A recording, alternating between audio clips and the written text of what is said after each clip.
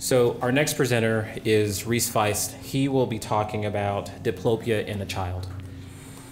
So that was a lot of corny, and I'm sure everybody's kind of bored now. So we'll go to neuro-ophthalmology and get everybody woken back up. So this was a case that I saw back when I was on Pete's service. So I was called to the ER to evaluate a 7-year-old boy with a complaint of double vision.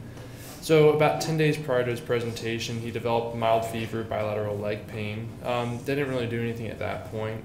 On the 17th, so like 4 days later, his mom noticed that his right eye was kind of wandering inwards, mainly at bedtime. And then around that time, he started developing symptomatic double vision when he was watching TV. On the 23rd, he started having difficulty kind of walking around, going into walls, and that prompted a visit to the ED. He's got a past medical history of gross and fine motor developmental delay, speech delay, essential tremor, memory issues, ADHD, and then obstructive sleep apnea, which has apparently resolved on his last sleep study. He's had tonsillectomy, adenoidectomy, no past ocular history. He had 2 siblings with amblyopia and then an aunt with some type of congenital blindness, and then he takes Intuna for his ADHD. So when I saw him down in the ED that day, his vision was 20/20 and near in both eyes. I wasn't able to get a pressure on him, but his visual fields were fully confrontation. He had -1 in AB duction in the right eye, and I felt like also, I didn't put this in here, but maybe -0.5 in AB duction in the left eye as well. He didn't have any afferent pupillary defect, no anisocoria. He had full color plates and red desaturation. And for his balance, I didn't take my prisms down to the ER, but it felt like he was about roughly 30 diopters of right esotropia. The remainder of his eye exam was totally normal. He had normal anterior segment, normal posterior segment, so kind of pertinent things with the AB duction deficits. No evidence of disc swelling. His margins were totally crisp. Given his neurologic history, that he was already a patient of neurology, they also came down to evaluate the kid.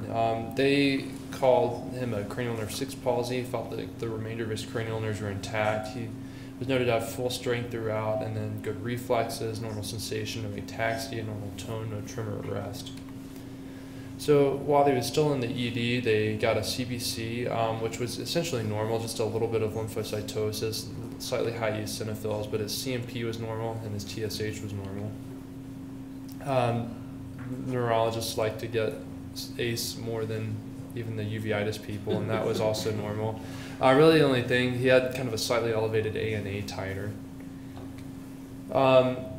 They weren't able to get the lumbar puncture initially, but the next day they had a normal opening pressure, under 1 white cell, normal protein. It was a slightly traumatic tap, so a few red cells. He wasn't able to tolerate sedation on the initial day of the emergency visit, so all they could do was a quick CT brain, which was read as normal.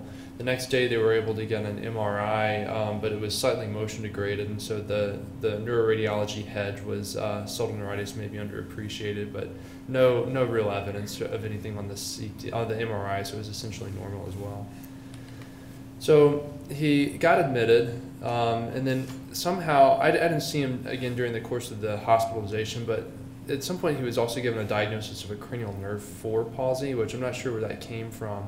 I didn't see any evidence of that on my initial exam.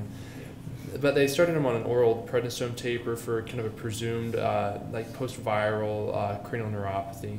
He was discharged home 2 days later and then had follow-up with neuro-ophthalmology on the 26th. So this was slightly reassuring, the top part at least. His strabismus exam was kind of roughly what I saw down in the ER. So about 30 diopters of right esotropia in primary gaze. Dr. Warner felt like his exams were consistent with bilateral cranial nerve 6 palsies. Really the only difference here, his vision was still excellent, normal color vision, all that stuff, but when she checked his reflexes, he was found to be hypoareflexic, kind of in his lower extremities, which was a change from his actual neurology admission. So anybody kind of have an idea for the next step of what you'd like to do? Who's on is... You can pick on people. Here, Nico, you're on neuro-ophthalmology now, so. So you got a lumbar puncture, you got some basic labs and an ACE. You got a slightly elevated ANA. Anything you're going to do? I do. Besides send them to Dr. Warner. So.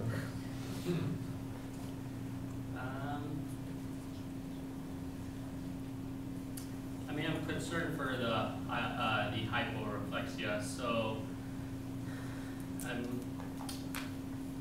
don't know, maybe EMG studies at this point is maybe one thing to look at.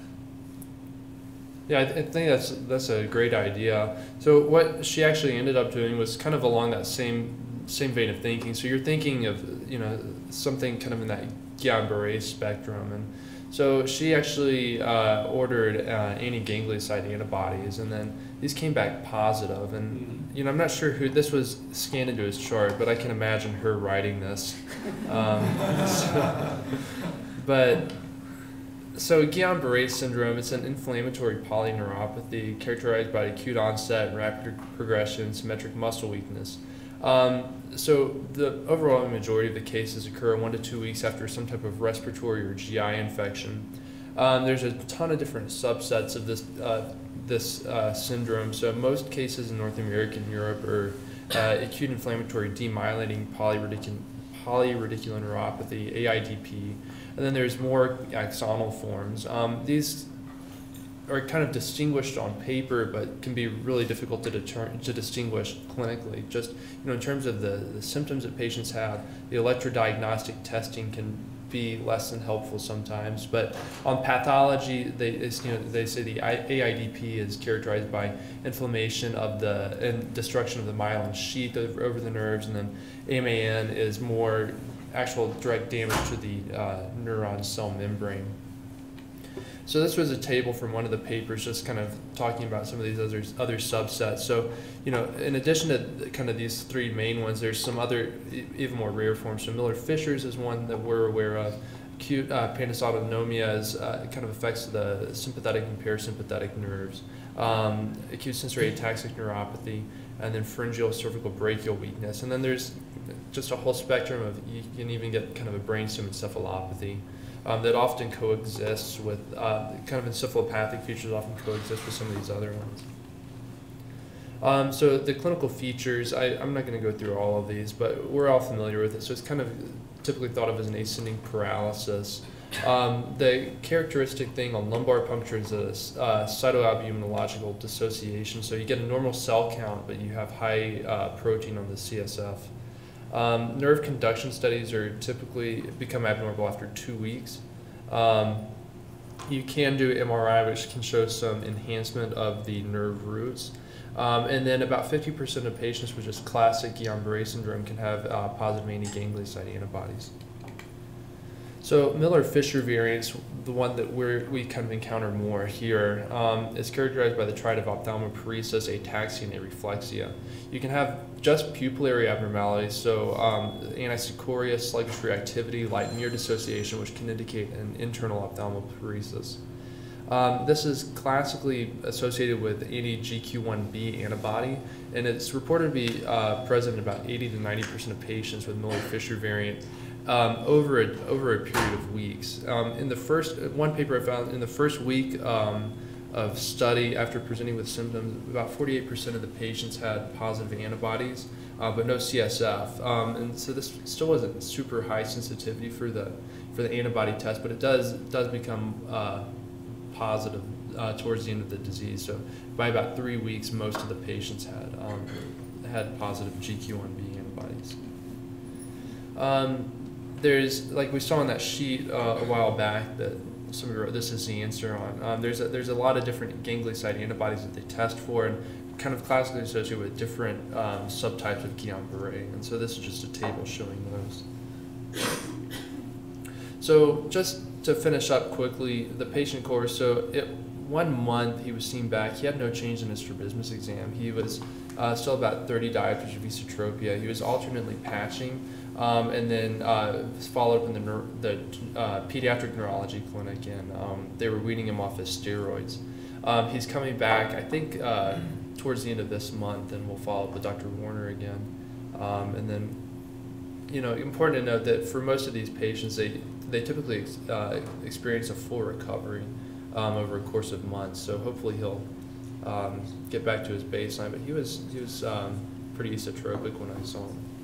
So that was kind of short, but Dr. Warner always skips my neuro-ophthalmology grand rounds, but this is my second neuro-op grand round. So, you're all. But she knows you're so good. So, any questions on this? Actually, one thing I forgot to mention too, that I think I just skipped over. I found this pretty interesting. Was on the and actually I don't know where that went.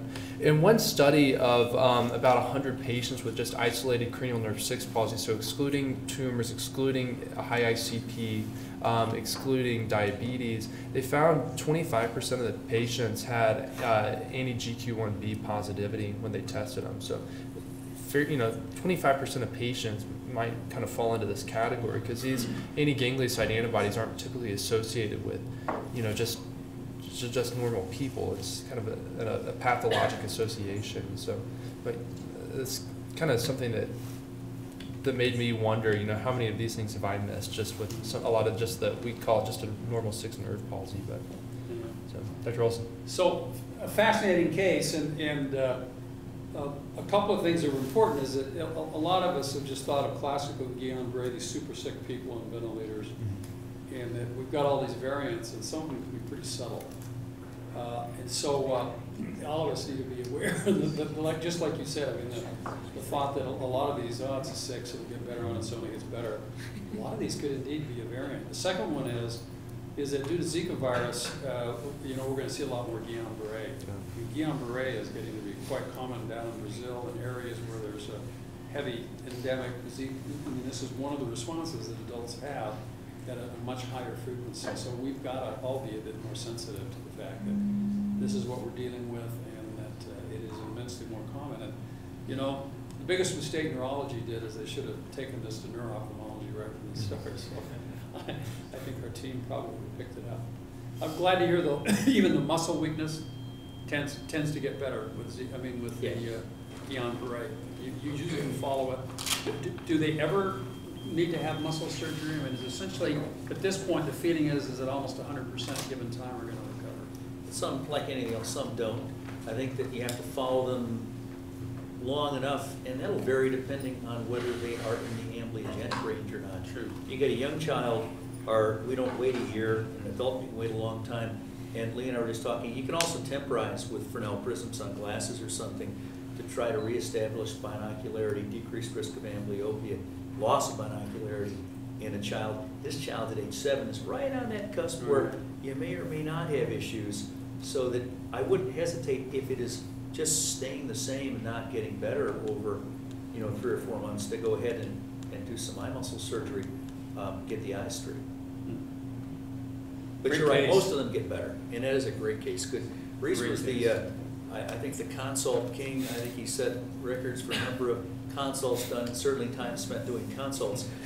He was just agonized over consults, did a wonderful job, and this was another one of those cases. I mean, it was a lot of hard work and much appreciated. Thank you. Great case. Thank you.